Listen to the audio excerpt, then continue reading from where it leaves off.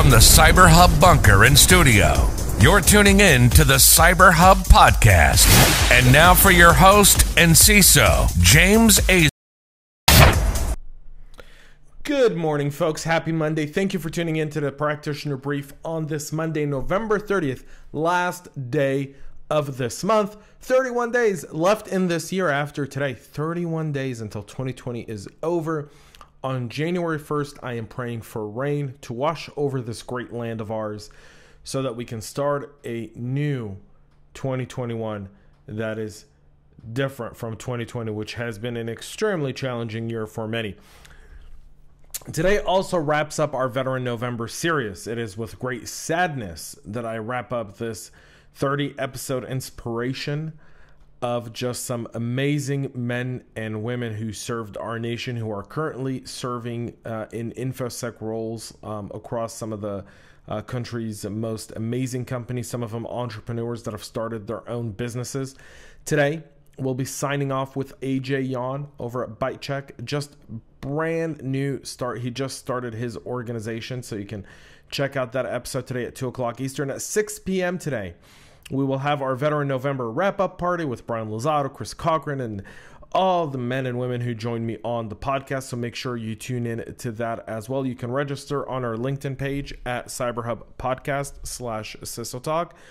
Before we continue, though, make sure you subscribe to our podcast right now. If you're listening on your favorite podcast listening platform, make sure you subscribe and share. Please, folks, share this podcast with others. You can get our entire practitioner brief on our website at cyberhubpodcast.com. And now let's get right into today's practitioner brief. It's been a holiday weekend, so I hope you guys had a good Thanksgiving. Not a lot going on over the weekend. Obviously, there's a ton of stuff around, the election and Dominion, and we're not going to get into that today, although I'm pretty sure we're going to talk a little bit about that tomorrow. I'm simply waiting for a confirmation for a story that I'll be breaking hopefully tomorrow on the Dominion voting systems as well. Something that should raise some eyebrows also. So let's get into some of our headlines today. Tens of dormant North American networks are suspiciously resurrected at once. Vietnam-linked cyberspies use new macOS backdoor in attacks, and CISA warns of a password leak on vulnerable Fortinet VPNs. More than 50 networks in the North American region suddenly burst to life after being dormant for a long period of time, according to Spamis. The Geneva-based international nonprofit organization is focused on tracking spam, phishing, malware, and botnets, and provides threat intel that can help filter spam and related threats. Last week, the organization noticed that within days, 52 dormant networks in the Aaron, North America area were resurrected concurrently, and that each of them has been announced by a different autonomous system number, also inactive for a significant period of time. In 48 cases, these are 20 networks accounting to 4,096 IPv4 addresses, and in the remaining 4 cases, there are 19 networks with 8,192 addresses, respectively.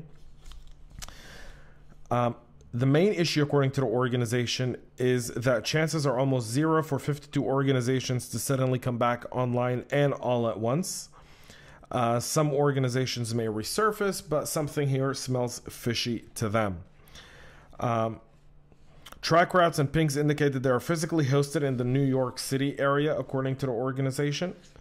And given the likelihood that these are, kind of eerie seeking, they raise my alarm bells and have me prepared to experience something. The company has published the full details, as well as the block list ID that we can add into our networks in order to ensure we don't fall victims to that. I actually added this first thing when I saw it to my to-do list today.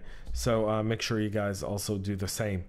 Vietnam-linked cyberspies are using the new macOS backdoor in attacks. This according to Trend Micro security researchers who've identified a new macOS backdoor that they believe is used by the Vietnamese threat actor Ocean Lotus, also referred to as APT-C00 or APT-32, and believed to be a well-resourced and determined. Ocean Lotus has been observed mainly targeting government and corporate entities in Southeast Asia. Earlier this year, the group engaged in COVID-19 espionage attacks targeting China.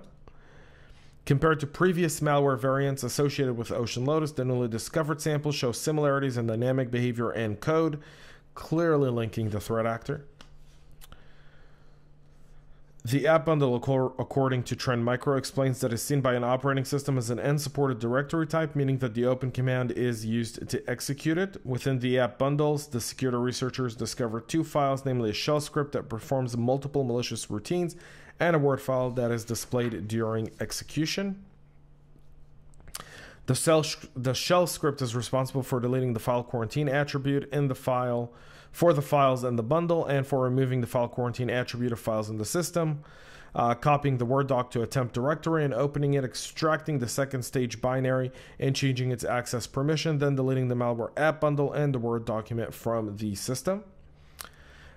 As for the second stage payloads, it's responsible for dropping a third stage payload, creating persistence, changing the timestamp of the sample using the touch command, and as well as deleting itself. Featuring encrypted strings, the third stage payload contains 2 main functions: for collecting and sending operating system information to the command and control server, for receiving additional communication information, and for performing backdoor activities. Trend Micro has analyzed some of the CNC domains as well, and all of that information can be found on our website at cyberhubpodcast.com. Our final story: CISA is warning of a password leak on vulnerable Fortinet VPNs. CISA is warning that essentially the agency's alert, which was issued on Friday, came a few days after we actually reported this here on the CyberHub Podcast Practitioner Brief last week. Fortinet notes that attackers may try to take CISA notes that attackers may try to take advantage of the long-standing vulnerability in the FortiOS system, file dubbed CVE 2018-13379, which could lead to further exploitation. Fortinet has been urging its users to patch this flaw since it was discovered last year, and still there are many of those that have not been patched, which goes to a whole other set of issues. So make sure you patch your Fortinet VPN ASAP. That's it for us here today, folks. A little shorter than usual, but give you back a few more minutes to your Monday today after a long weekend. I hope you enjoyed your Thanksgiving. Make sure you tune in to our final episode of Veteran November. As of December, we'll go back to our regular scheduled podcast. If you remember what that was like, a practitioner brief Monday through Thursday, a tech corner on Friday, and our CISA Talk podcast will start coming back on Thursday each and every single week on our CISA Talk podcast channel, which you can go subscribe to there as well. For all of us, for myself here at CyberHub Podcast, I want to wish you all a great end of the year. Thanks so much for listening today. We'll be back with more tomorrow. Again, Dominion voting system tomorrow. I'm waiting for confirmation on a story. I thought I'd have it today where I can report it and give you guys a little bit more information. It's just a really interesting piece of information that I wanted to share. But I couldn't get that confirmation, and I won't report it without that confirmation. So hopefully I'll have it by tomorrow. I'll be pressing ahead. Until then, stay cyber safe, and we'll be back tomorrow. We love feedback. Make sure to connect with us on social media and subscribe to our podcast on your favorite podcast listening platform.